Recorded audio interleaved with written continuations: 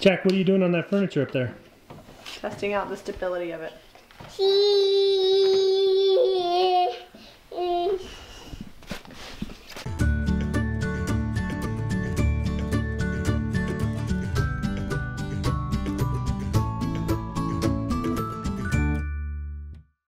Today you're going to learn how to use DIY paints and get 2 different looks with 1 brand of paint.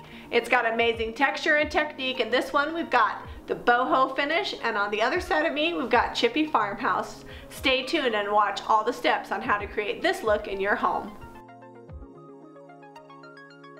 Okay, so we're going to be filling these little lovely diamonds here. As beautiful as they are, they got to go, and I'm using plastic wood because it doesn't shrink and it dries pretty quickly. I'm just filling it down into the holes. It's not wanting to go. Just filling that in. Once it's dry, I'll sand it smooth, and these lovely diamonds will be gone. Yeah, you can get down, Jack. Nobody told you had to get up there. Now in my dirty, messy garage, and I'm just taking my orbital sander that has, let me see. Well, it's pretty sad. It looks like 80 grit, but I'd say it's probably closer to 100 because it's pretty used. I'm gonna just use this and sand off the putty that I had on here. I actually, after I did the putty over here, decided it was taking way too much, so I just used lightweight spackle in these areas. And I may have to put 1 more coat over the top, but I didn't have enough of the other, so it'll do.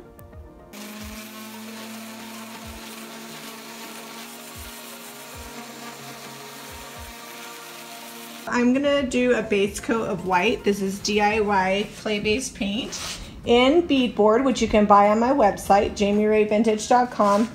Clay-based paint is really heavily pigmented and kind of thick, and since I want to wash, what I'm gonna do is I'm just gonna take a little bit of the paint and get it on my brush, and then I'm gonna paint it on an area. And then I'm gonna take my squirt bottle and squirt and kind of spread it around just to kind of give it a wash. There you go. I'm going to do this to the whole piece.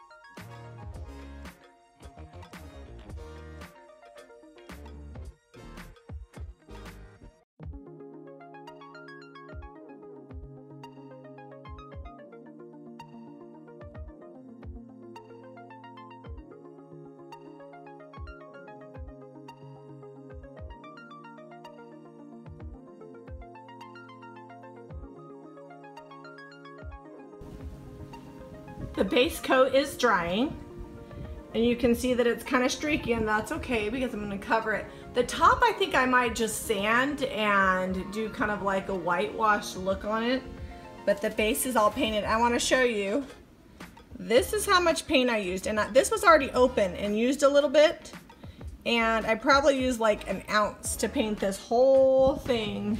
So I could probably do 2 coats in a few ounces, like with this technique with a spray bottle. I even painted the back. The 3 colors I'm using are Bohemian Blue, Mint Chip, and Apothecary. So I'm starting with Mint Chip on my brush, and I'm just painting it in the middle. Sorry, it's got a few different colors because I already did this side. This is kind of the look that we're going for. But I'm going to put some more Mint Chip on here.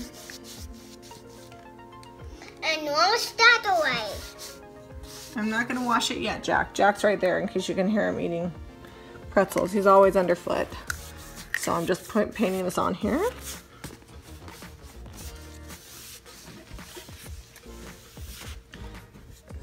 I'm going to come back in with Apothecary and kind of go around and fill it in. Can you see me? There we go. And then here I'm just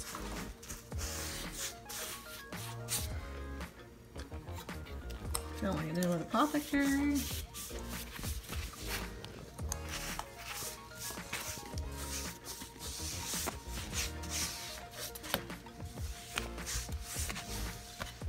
Jack, please don't touch that. Alright, so this is what it looks like here. Now I'm going to go back in with the Bohemian Blue. So I'm taking a different brush. I use the same brush for the Apothecary and the Mint Chip, but the Bohemian Blue, I'm using a different brush. I'm just coming around, going around the edges. Not the rhyme or reason is that I'm keeping the light colors in the middle and I'm going around the edge with the dark colors.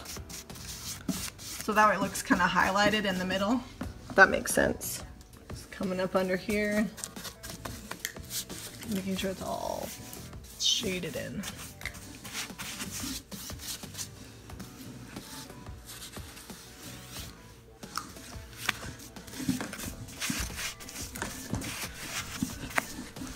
Okay, so that's what it looks like before I spray it with water. I think I've got all the cracks. And I'm gonna distress it when I'm done anyway, so I'm not really worried about it being perfect. There we go.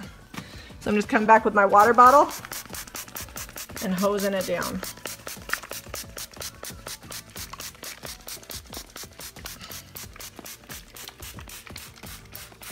You can see it's dripping into my lids here. So I need to move these back.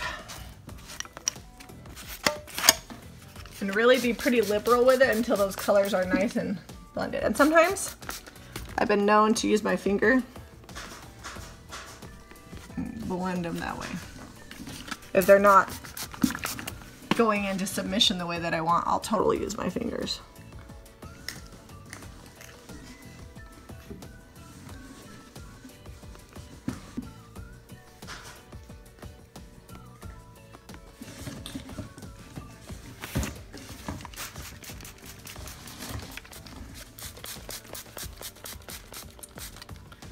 All right, you can see that it's dripping a little bit. I've got some brush strokes here. I'm actually gonna come back with my mint chip and put on some more mint chip right in here. Mint chip? Mint chip.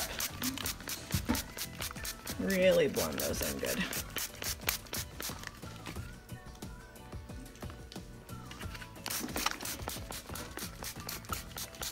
And I always get asked, you're leaving the drawers in? Absolutely. For one thing, the drawers do not go over the edge, so there won't be any lip. And I want it to be like a nice, continuous, organic finish. And if you take the drawers out, you won't get the continuous drips. So there you go.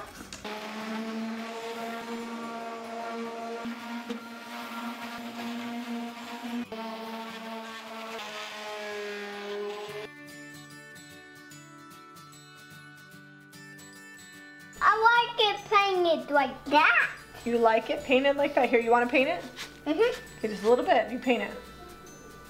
Here, watch. You go side to side. Oh, can I do it? Now you do it by yourself. You have to hold it like this. There you go. Okay, can Mommy have a turn? Mm-hmm. Okay. Thanks for your help. Are you my little assistant, my painting assistant? Mm-hmm. I like to paint it like that. Yeah, you like it this color?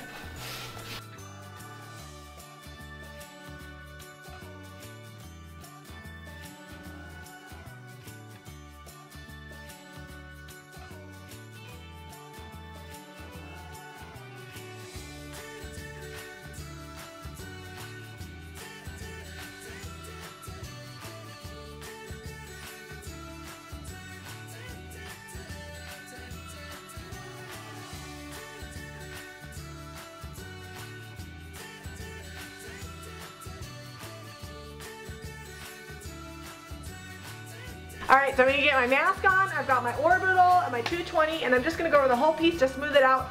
I could leave it the way it is with the texture, but I like it just a little bit smoother, and then it will be ready to seal. And if I still don't think it's quite perfect, I might do a little wet distress. We'll see.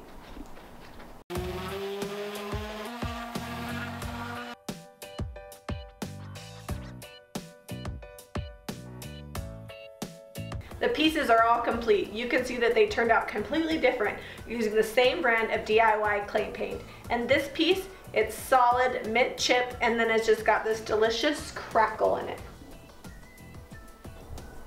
And this piece, we have the amazing boho chippy drippy finish that I've been doing lately. It's layered with white swan, Bohemian blue, mint chip, and apothecary, all DIY paints. Completely different look, but the same clay-based paint. Both of these are sealed with polyacrylic, which gives it a nice satin finish, not too shiny, not too matte, and it's definitely durable and wipeable. Don't forget to stay tuned for the glamour shots of both of these pieces. Zeb took some really great photos so you can see the detail. Be sure to go to JamiRayVintage.com so you can pick up your own DIY paint. I hope it inspires you to create pieces that you love. Be sure to give us a thumbs up and hit that subscribe button. I would love to grow my channel and create more beautiful DIYs for you.